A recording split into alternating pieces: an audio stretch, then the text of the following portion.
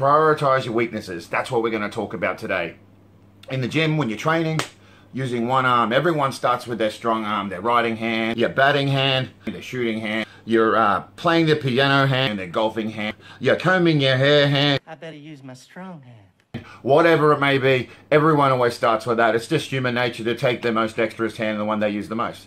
But what you need to do is you need to think backwards when you're training. You need to start. So if you're doing dumbbell curls, you start with your weak arm. So with your left arm, if you're right-handed, your right arm with your left-handed, obviously. And there's two reasons for this. The first one is, if you train with your strong arm or strong leg first, your weak side won't know how many reps to do. So if you do 15 on your strong arm, you may only get 10. And the second thing is, if you do your strong hand first, your weak arm's gonna you're gonna be out of breath and weaker on that side. So obviously, it makes sense to do it the other way. So what I'll get you to do is try that at home, at the gym, whatever you're doing, and go from there. Anyway, until next week.